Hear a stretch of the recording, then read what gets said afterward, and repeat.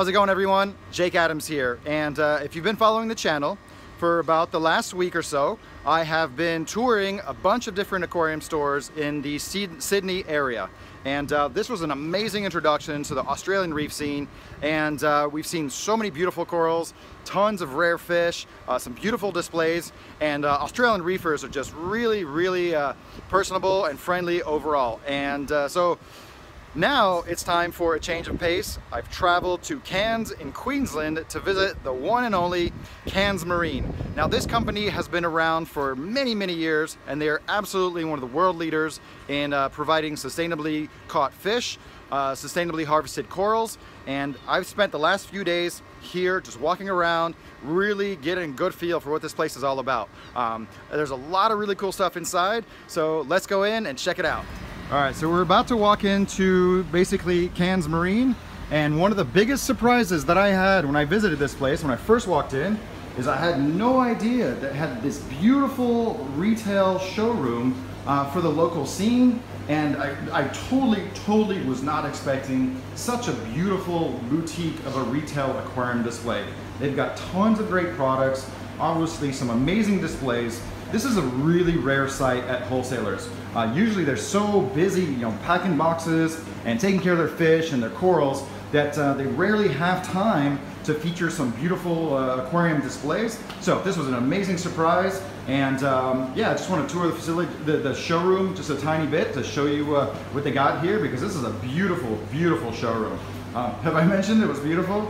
All right, so we'll work our way around. It's a beautiful innovative marine Abyss Peninsula Aquarium. This is probably one of the best examples of this unique aquarium shape that I have seen set up. There's an amazing little a red jawbreaker patch right here with a couple Darwin Ocellaris clownfish hanging out inside.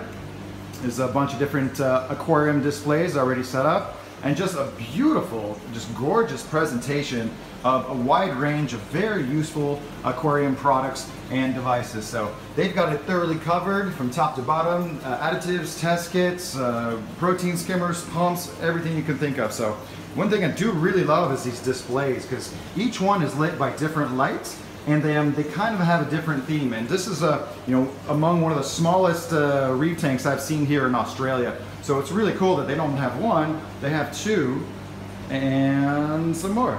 So right over here is the main reef display of Cairns Marine. The aquascaping is absolutely impeccable. We've got two bommies, and they're both different sizes, different heights, and it really makes for a beautiful presentation.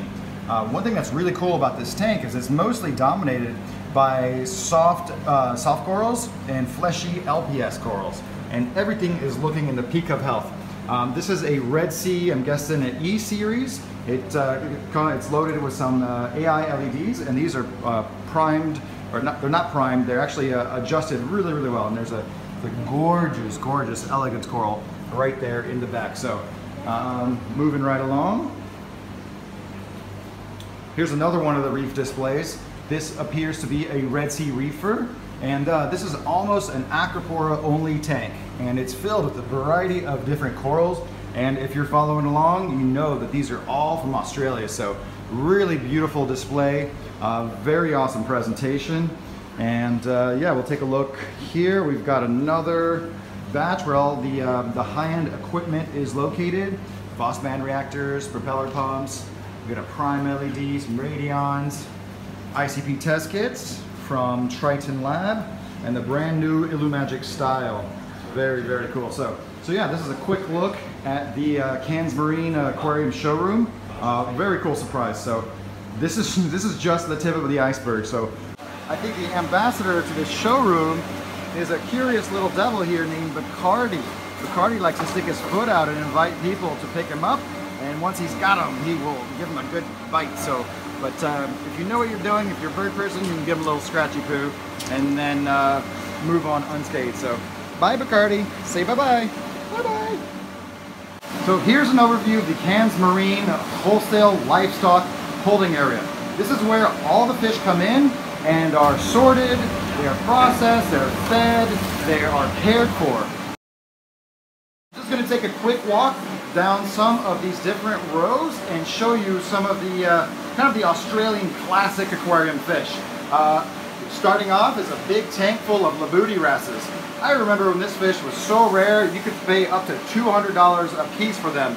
You're still kind of a pricey fish, but it's just really a totally different experience to see a tank literally packed with them. And that's not the only one. There's another one right here, and you can see these fish are already acclimated to aquarium life because they're begging like crazy. These guys are hungry and they're ready to be fed. So these guys really get taken care of a lot. Next tank is a tank full of lineatus fairy wrasses. This is another Australian classic aquarium fish. So beautiful to see them all together. What's really cool is when you have so many of these in one tank, they don't really have the opportunity to be belligerent with each other. But if this fish was rare or really, really hard to get, there's no doubt that this would be one of the most highly sought after fairy wrasses for home aquariums. So it's truly a sight to see so many of these in the tank, all looking beautiful and studly. So before I move on, I kind of want to explain a really cool system that Cairns Marine uses to basically keep track of all their aquariums, their fish, and what they need to do at a glance. So Clearwater is the name of one of their boats, and I think the other one is called the Sharpshooter. And you'll see we got multiple tags here. So this is the boat tag, and this is a tag basically instructing the caretakers on the needs of these fish. So you'll see that card said multiple times a day. That means these fish really get pounded with food, and they look really, really beautiful. So Cairns Marine places a really great emphasis on how their fish are collected and how their fish are harvested. But in my opinion, what Cairns Marine does that is really, really unique is how they handle the fish. When the fish are just coming into aquariums, this is one of the most critical stages for success, for long-term success in an aquarium. And these guys are all fed and cared for expertly, and this really sets them up for success in the long term. And I think this is what Cairns Marine does that is really, truly unique. So there's absolutely way too many fish in this place to give you a really thorough overview of the livestock that is held here. So I'm going to try to do kind of a quick tour and just really stop at some of the most prominent animals. They just got a big shipment of fish yesterday, so there's a lot of fish here that are fresh off the boat, many of which that I have not seen yet. So these guys right here, they look like lawnmower blennies, but as you can see, they're actually swimming in the water column a little bit more. And they got that beautiful hyphen that sets them apart. So some of the fish are kept in big groups, but you'll notice that some of the pygmy angelfish basically are 1 or 2 species per tank. So those guys have a lot of room to swim. And I love these cards. I love these cards. They are very informative. So there's no question about what these fish need to be happy in this particular environment. This livestock holding facility is actually pretty warm and humid, so you'll see that a lot of the tanks are really, really wet. I love this clown trigger. He's just a beautiful tank buster adult. Really personable. I saw him the other day carrying a piece of one of those PVC pieces, and just to give you a size reference, this guy is really, really big. He could do some damage as he's trying to do. So there's another beautiful animal. I'm going to take a walk down these smaller fish holding tanks because these are going to be a lot more relevant to home aquarium keeping. So there's a lot of bread and butter fish here. We've got a ton of Australian yellow assessors, some McNeil's assessors, and these are the Fusilier damselfish. All very, very cool animals.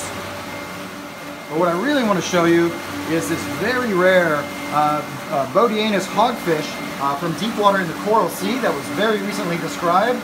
I believe it's Bodianus bennetii. One thing that's really cool to see is these big showy butterfly fish. These guys, butterfly fish, are really not appreciated in the aquarium hobby as they should. Most of these large specimens are probably destined for public display because to take care of them, to show them off right, they really need a big tank and expert care. So here's a very special angelfish that came in on the boat yesterday, a rare white bicolor angelfish. And in addition to having a white front part of its body, its tail is actually mostly black. So even if this fish yellows up across its body, that tail should remain. But a really, really cool animal. You can see here the white specimen compared to the yellow bicolor angelfish. It's a really, really striking animal. So here's an Australian Great Barrier Reef aquarium fish classic, the Harlequin tusk, also known as Harleys here in Australia. There's a ton of different Harlequin tusk fish. These guys came in on the boat just yesterday, and as you can see, they're all separated, they're all beautiful. And one of the things that always kind of struck me about Harlequin tusks is that they're all nearly identical. There's never an aberration, never any weirdos. And one of the things that typifies the Australian tusk fish is a much more brilliant coloration than the Filipino counterparts, especially those big burly blue teeth. Look at that tank buster, he's such a stud. In addition to some Australian classics, there's a couple really weird rare fish at the end that I've already filmed separately, and I really want to show you guys. So it's getting a little bit dark and a little bit loud, but it's really well worth it. Over in this section are some holy grail fish. So this is, what do we have here? This is an Odontanthius, a Borbonius anthias, and here's a Bennett's Plectrantheus. This species was discovered by Tim Bennett and first collected deep water in the Coral Sea. It was described less than a year ago, but absolutely beautiful fish. Really personable. Right now, since he's in low light, his color is really pale, but in an aquarium environment, it should really shine.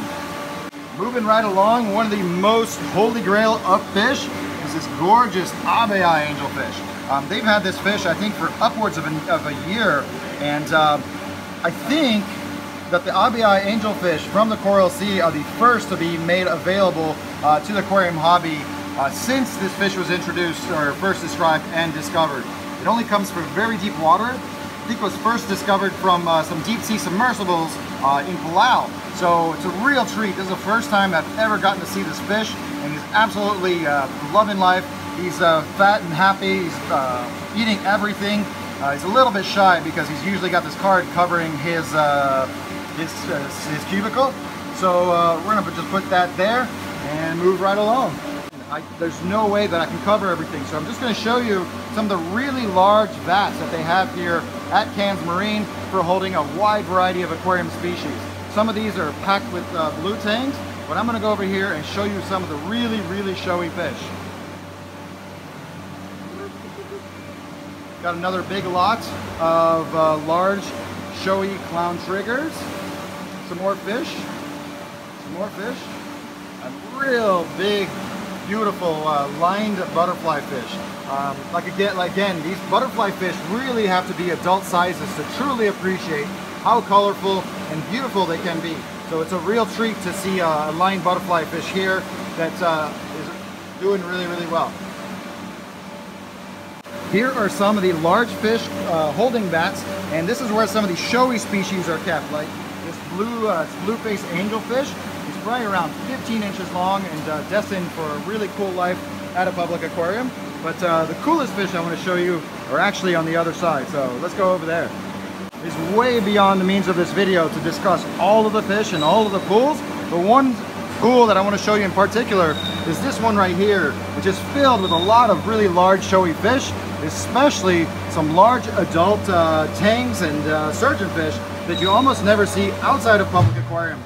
What's of particular interest to me are these Naso-hexacanthus tangs, because we don't really ever see those in aquarium life. Those guys are almost like surgeonfish who have turned into tuna, and they swim around the open ocean basically eating free-floating foods instead of being really tied to the reef. And there's a familiar flamingo tang. Another species I really want to show you is the tuberosus tang. It's got instead of having a unicorn, there he is. Instead of having a unicorn, he's got a big old bump on his head. And finally, a very large blue line sea bream. These guys are super cool, and just a couple of years ago, these started becoming available captive bred from biota in Palau. Really cool fish. It was one of my first favorite fish when I was a kid, so really cool to see these large adults. Because behind this window is one of the absolute ultimate marine fish of all time. It's a logo for Cairns Marine, the one and only Napoleon wrasse. And this guy is a big bruiser, big guy, just tons of personality.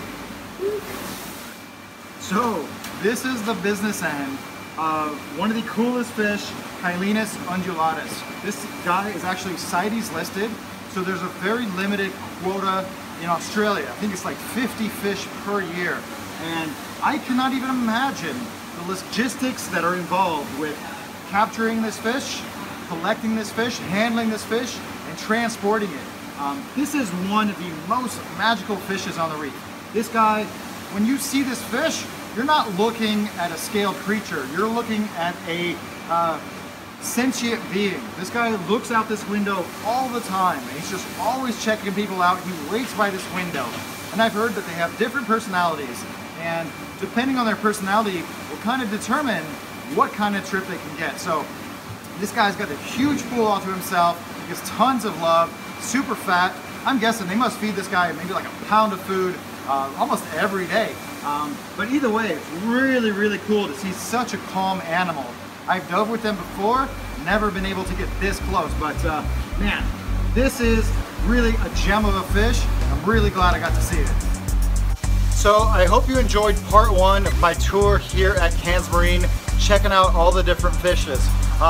This place is truly incredible, just seeing how much amazing livestock comes through, and that's just the half of it. So definitely stay tuned for part two, where I walk through the coral displays, the coral holdings, especially just a whole truckload of amazing, beautiful and colorful shallow water corals from the Barrier Reef, including our favorite species, the Acropolis. So if you enjoyed this video, be sure to hit that like button and subscribe, because we got a lot more on the way.